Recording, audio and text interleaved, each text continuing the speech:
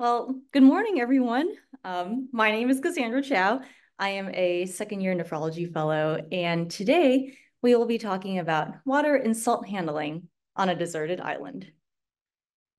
The inspiration for this talk comes from a particular discussion that I had with a scientist at the Origins of Renal Physiology conference earlier this year, when we were discussing the journey of discovering various hormones that are involved in water and salt handling. So my hope for today is that we together can appreciate this process of discovery and hopefully learn a thing or two along the way about a sometimes confusing topic in nephrology. So to set the scene for our story here, let's say that we have three passengers on this tiny plane, a plane that's quite similar to the one that Mahalit and I took to get to the Origins of Renal Physiology conference. And these three passengers are having a great flight up until, they hit a big storm and the plane goes down. Fortunately, though, all three people survive. They end up on this island, each of them in a separate microenvironment, and each one of them is going to help us learn something about water and salt handling. So this will be our outline for today. I'm going to go through the water and salt experiments pretty quickly, and then we will spend the majority of the time talking about the water immersion experiments. All right. So our first survivor finds his way to the island, and he happens upon a fresh pool of water. And he is going to help us to think about what happens when we take in a water load.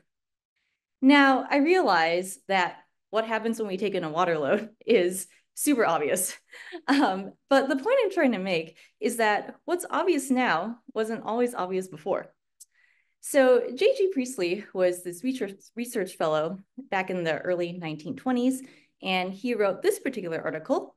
And some previous discoveries that he made included the more water you drink, the more urine you make, and the fact that water appears to distribute into various compartments. Now, again, at this point, this is all common knowledge, but I just want to take a moment to appreciate the fact that this wasn't always common knowledge. And back in the day, people really had to observe their surroundings, observe what was happening to them, and ask why. So I think it's pretty incredible, what people were able to figure out with just some curiosity and some creativity. But anyway, so J.G. Priestley had a number of people take in this 2-liter water load. And he saw that when these people were already hydrated, their urine output really shot up in the first hour or so. And then it kind of tapered down. And the question of the early 1920s was, what is causing this pattern? And the prevailing theory at that time was that it was this osmotic pressure that's doing this. But even a couple of years later, into 1927, people were still trying to figure out what these mechanisms were, what these factors were that were stimulating the kidneys to action. Of course, now we know there are 3 main hormonal factors. And to elucidate this first hormonal factor, let's say that this monkey drops a coconut on this poor guy's head. He's having a terrible day, and he develops diabetes insipidus. So in this paper in 1927, they were actually studying this 17-year-old boy who had been in an automobile accident and developed diabetes insipidus. He was peeing like 5 to 10 liters of urine a day. And prior to this time, it had been sort of known that the pituitary gland had some kind of like antidiuretic property to it. So they thought to themselves, hey, what if we infuse pituitary solution into this boy who's peeing 10 liters of water a day? Let's just see what happens. So as you can see here in this timeline, the pituitary solution was given at the orange mark. And as time goes on, you see that the urine output eventually drops to 0 and the urine concentration increases as well. So with studies like this, they not only help to elucidate the mechanism of action or the mechanism of diabetes insipidus, but also the fact that the pituitary does have a strongly antidiuretic property in at least a part of the gland. And of course, now we know of this as the antidiuretic hormone, or ADH. So we are very familiar with ADH and how it helps with water handling in the kidneys, but how are salt and water handling connected? So this brings us to our second survivor. So this guy also happens upon some fresh drinking water, lucky for him for now. And the main question we're asking ourselves now is, does salt excretion increase with water load? Now, the following study here also comes from J.G. Priestley, and it's a little bit of a busy diagram here, so let me walk you through this. So the main thing that he was looking at was what happens with chloride excretion per hour versus urine excretion per hour after a water load. So the left side of this diagram here is looking at the control, where this group of people had breakfast at 8 a.m., but then nothing to eat and drink for the rest of the day. And then the right side then is the experimental group or the water load group. So let's go through this bit by bit. So one of the first things that they looked at was actually the blood chloride concentration. So as you can see in the control group, the blood chloride concentration does not change over time. But after the 2-liter water load, the blood chloride concentration appears to go down, and then it starts to come back up back to baseline. So the question they were asking here is this happening because more chloride is being excreted in the urine? So this bottom part helps us to answer that. So as you can see here, after the 2-liter water load, we see that the urine output really increases quite a bit, as we would expect. But when you look at the curve of the chloride excretion per hour, this doesn't really change at all. This does not match the urine excretion rate. And in fact, it looks really similar to this control group back here. So then when we're looking back up here, then this is telling us that the chloride concentration probably went down because of an initial dilution, and then the water eventually moved into different compartments. So if you need some more evidence, J.G. Priestley did this other study here where he essentially gave people this sort of tea toast diet for 3 days, where you can see that at each of these little arrows, the participants received 100 cc's of water and 2 biscuits. And then into the 3rd day, they received this 2-liter water load. So the participants were essentially chloride depleted up until this point. And then when they were given this water load, we see that the urine excretion increases really significantly, but the chloride excretion does not change.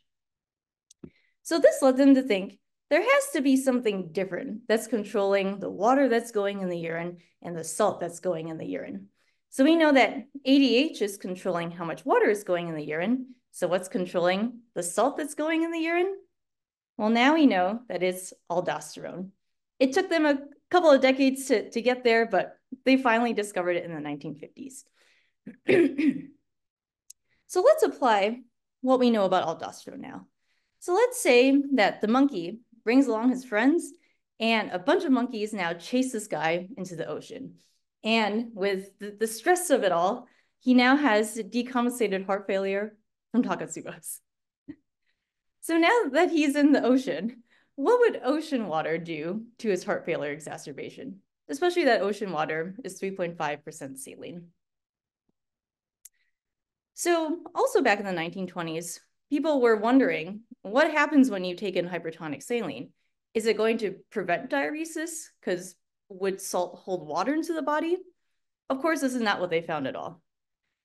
So when they gave people a salt load, 30 grams of sodium chloride and 300 cc's of water, you can see here that, of course, the rate of urine chloride excretion rose, but the rate of water excretion rose as well. And then the effect was quite prolonged. Even after 9 hours of the salt load, we're still diuresing. And this line up here is just showing the blood chloride concentration. So I just want to take a moment to apply this and talk a bit about using hypertonic saline in augmenting diuresis. So as we all know, this is the most helpful in patients who have low chloride. And that's because hypochloremia promotes salt retention and kind of prevents diuretic efficacy by increasing renin secretion and increasing the upregulation of sodium chloride channels in the DCT. So this diagram I took from the 2016 article, Hypochloremia and Diuretic Resistance in Heart Failure.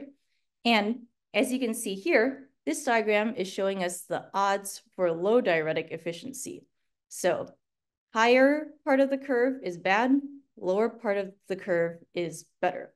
So as you can see here, with low chloride levels, particularly below chloride of 96, hypochloremia is associated with a poor diuretic response. But when you follow this line to its lowest level, this matches up with a normal chloride around 100. So diuretics appear to be most effective when chloride is normal. So therefore, hypertonic saline is useful in augmenting diuresis by increasing chloride levels and thereby decreasing renin secretion, decreasing that upregulation of the sodium chloride channels in the DCT, and temporarily increasing intravascular volume and thereby reducing sodium retention mechanisms that come after. All right, so we think a lot about ADH and aldosterone, but what is this third factor that we're missing here? So this leads us to our water immersion experiments. Okay, so the monkeys are chasing this guy too. And they trap him in a pool of water. What? So I think water immersion might be a new concept for some of us. But before I get more into exactly what that is and why water immersion was used, let me talk a little bit more about Epstein Murray. So Epstein Murray is a nephrologist who in the 1970s did a number of experiments using water immersion. And the cool thing is that when I was at the Origins of Renal Physiology conference, I actually worked in Murray Epstein's original lab. And it was actually in that lab building that I had the exact conversation that inspired this whole talk. So that's pretty cool. And also, this scene here is just behind the lab. It's a really stunning place. But anyway, so what happens with water immersion? So water immersion is really a surrogate for intravascular volume expansion. And what happens here is that hydrostatic pressure causes blood from the vessels of the lower extremities to be forced back to the heart. So therefore, this leads to an increase in central blood volume, CBP, cardiac output, stroke volume, cardiac index, and heart volume. Now, you may ask, does the water really have to go to the neck? And Murray Epstein studied this as well, and the answer is yes. And that's because the pressure that's exerted on the body surfaces increases quite a bit for each foot of depth of water. So to have the kind of maximal effect from water immersion, you need the water to go as high as safely possible, which is essentially the neck. So in Murray Epstein's experiments, he did see that with immersion, you have quite a bit of an increase in the heart volume and increase in the intrathoracic volume as well. And this is in contrast to recumbency or lying flat. Now, the even more interesting thing that he noticed is that in immersion, there is a really significant increase in the urine sodium excretion rate or natriuresis. And that's in comparison to seated control and recumbency over here. Now, why is that? Again, at this point, they already knew about ADH and aldosterone. So, the first question they asked was, is this happening because of ADH suppression?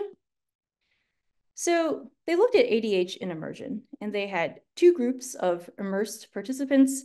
The first group in this hydrated state, where their water intake was 3.1% of their body weight per day, and then what they called a hydropenic state, where they took in 1.7% their body weight per day.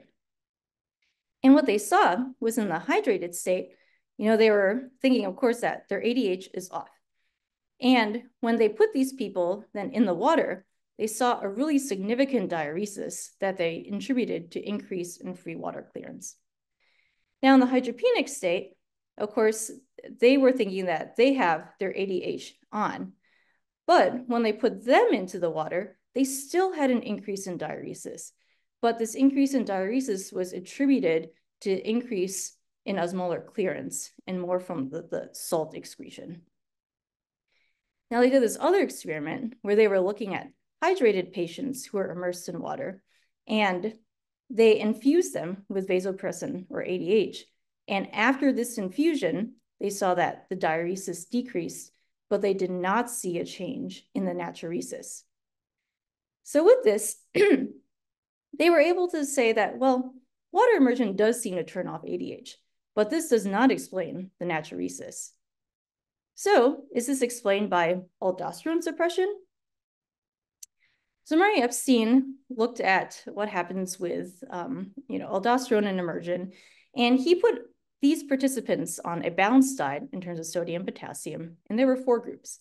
There was a control group, immersion group, and these groups received this exogenous steroid that's sort of like an aldosterone mimic, so I'll just call it DOCA. So there was a DOCA group, and then there was an immersion plus DOCA group. So to compare what happens between some of these groups, when you compare the control plus DOCA, we see that DOCA, or this aldosterone mimic, decreases sodium excretion and increases potassium excretion, which is definitely what we would expect with aldosterone. Then when we compare the control to the immersion, we see that immersion increases sodium excretion and it also increases potassium excretion. Now, when we compare control plus DOCA and immersion plus DOCA, we see that even in the setting of DOCA, immersion increases sodium excretion and increases potassium excretion. And then finally, when we compare immersion to immersion plus DOCA, DOCA decreases sodium excretion and increases potassium excretion compared to immersion alone. So putting all this together, it looks like water immersion does turn off aldosterone, which totally makes sense in the setting of volume expansion. But this really doesn't fully explain the natriuresis, and let me tell you why. So they continued on with this experiment by also looking at the participants when they were in the recovery phase, when they were taken out of the water. Looking at the rate of sodium excretion here, we do see a decrease in the sodium excretion rate in the recovery phase, but the rate continues to exceed pre-immersion values and control values. And this is in comparison to looking at the rate of urine flow and the rate of free water clearance, where when they were in the recovery phase, they had a more marked decrease in each of these rates. Now, what we would expect up here at the rate of sodium excretion in the recovery phase is we would expect that this line would be kind of more steeply going down. And that's because immersion, of course, as we know now, leads to natriuresis and diuresis, which leads to volume contraction, which we would expect that over time should actually be increasing aldosterone. And certainly after you're taken out of the water, your aldosterone should definitely be active. So you should be excreting less sodium in your urine, which is why we expect the curve to look like this. But that is not what we're seeing. We're seeing a delay in the slowing of natriuresis. So this led them to think, is there another humoral factor here? Is there another hormone that's like sticking around that's causing this delay in natriuresis? So Murray Epstein was trying to put all of this together, and he kind of knew about all these other mechanisms that happen with water immersion. As you can see here, we know that water immersion will kind of like turn down this RAS system. Again, he was wondering, is there some kind of other humoral factor that's acting over here that's also increasing our urinary sodium excretion? So just a couple of years later, ANP was discovered, atrial natriuretic peptide, and that is our factor number 3. So we know now that ANP increases GFR by causing vasodilation of the afferent arteriole and vasoconstriction of the efferent arteriole. It causes a decrease in sodium and water reabsorption, and also causes a decrease in the secretion of renin, and therefore decrease in the production of aldosterone. Okay, so just to apply this to a little more of a real world setting, because we don't get like immersed in water very often at all. So does positioning affect diuresis and natriuresis? And the answer is yes. So this brings me back to this graph over here.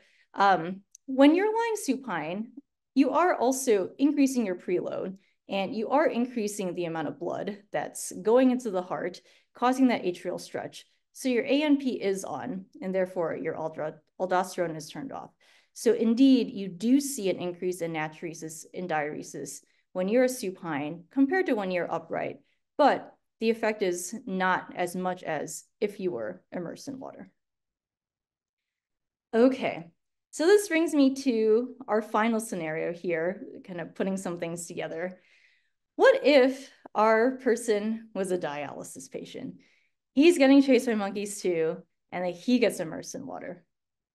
So Murray Epstein did this interesting study looking at anephric patients, patients who did not have kidneys, and seeing what would happen to their aldosterone levels when they were immersed in water.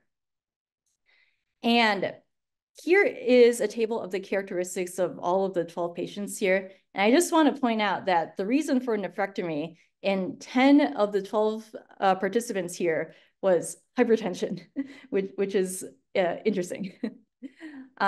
Anyway, so looking at the results here, this bottom curve is looking at normal patients. So let's start here first. So when these participants are immersed in water, as we expect, the aldosterone concentration goes down with immersion because immersion causes a sort of volume expansion. So this is going down. And then when they're taken out of immersion, then the aldosterone starts to go up. However, when we're looking at these people who don't have kidneys, when they're immersed in water, there is no change in their aldosterone. And of course, no change when they're taken out of the water. Now, why is that? So that is because people who don't have kidneys don't have a functioning renin-angiotensin system. So there's nothing that's controlling the up or down regulation of aldosterone in the setting of changes in volume. So basically, this study is showing us that the renin-angiotensin system is the main mediator of volume-induced changes in aldosterone. Okay, so we have made it through all of our survivors here. And just to do a quick summary here. So number one, I'm hoping that we can appreciate this process of discovery and not take for granted the things that we know now. Number two, ADH controls water excretion, aldosterone controls salt excretion, hypertonic saline can augment diuresis. Water immersion is a surrogate for intravascular volume expansion, and it aided in the discovery of ANP. ANP leads to natriuresis and diuresis in the setting of intravascular volume expansion, and water immersion in anephric patients showed us that the renin-angiotensin system is the main mediator of volume-induced changes in aldosterone. So thank you so much to everyone for following along this story. I want to give a big thank you to my mentor, Kate Butler, and also big thank yous to Dr. Yoshio Hall and Sarah Sangavi. All of them helped me greatly to refine this presentation. Big thank you to my husband, Dr. Matthew Stample, who suggested the use of monkeys, who, of course, ended up being fundamental in carrying this story forward. And finally, a big thank you to the Mount Desert Island Biological Laboratories and the Origins of Renal Physiology, which was the initial inspiration for this talk. So thank you.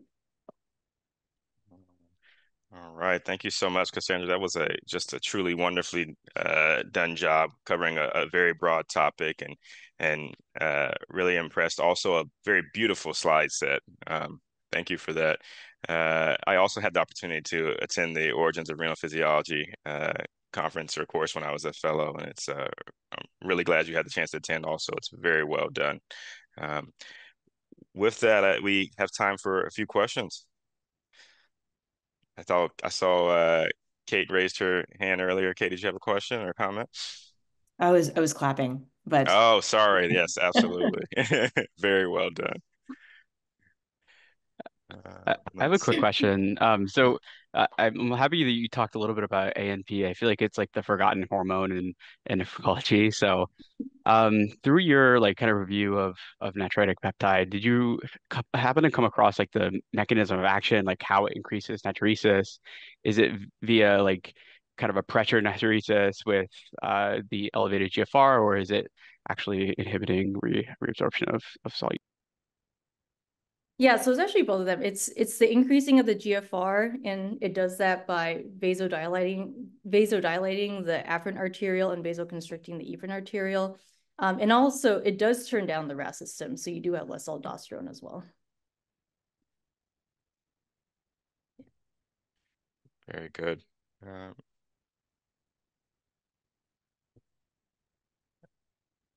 just looking at the chat, seeing if there are any questions here in the chat. Looks like lots of, strong praise for you, Cassandra. Really did a great job in that regard. Any other questions or comments for anyone? I don't have a question, but I love what Oh. I'm reading in the chat. Yes. Bessie, can you tell us about this immersion tub at the VA? If you have a mic. I think it's still there. We would walk veterans like on 4 East. There was this huge tub, and they would go in with their Foley, and it would get filled up with water, and we would put them in if they were in, a powder renal or just heart failure, and we couldn't do anything else. So Wow. I think it's still there.